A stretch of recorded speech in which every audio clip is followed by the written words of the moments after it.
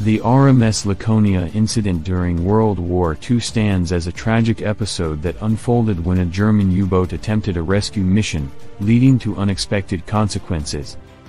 Background: the RMS Laconia, originally a British ocean liner, was converted into a troopship during the war, ferrying Allied troops and civilians across the Atlantic. U-boat attack. Torpedoed. On September 12, 1942, the RMS Laconia was torpedoed by German U-boat U-156 off the coast of West Africa, resulting in the loss of hundreds of lives.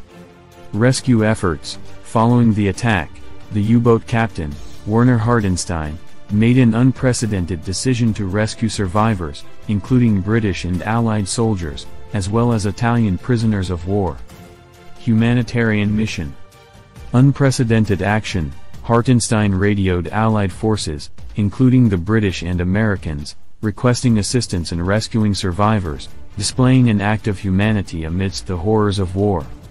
Rescue operations. The U-boat crew launched lifeboats and provided aid to survivors, including medical assistance and provisions, despite the risks involved.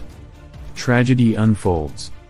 Allied response. Allied aircraft, unaware of the U-boat's humanitarian mission, attacked the vessel and survivors, leading to further casualties and chaos. Loss of life. The rescue operation turned tragic as Allied aircraft bombed the U-156, resulting in the deaths of many survivors who had taken refuge on lifeboats or in the water. Aftermath and controversy.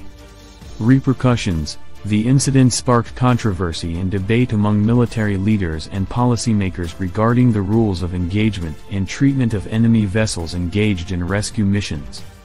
Investigations. Both German and Allied authorities conducted investigations into the RMS Laconia incident, seeking to understand the circumstances that led to the loss of life. Legacy and remembrance. Honoring the victims, the RMS Laconia incident serves as a reminder of the complexities and tragedies of war, prompting efforts to commemorate the lives lost and promote understanding and reconciliation.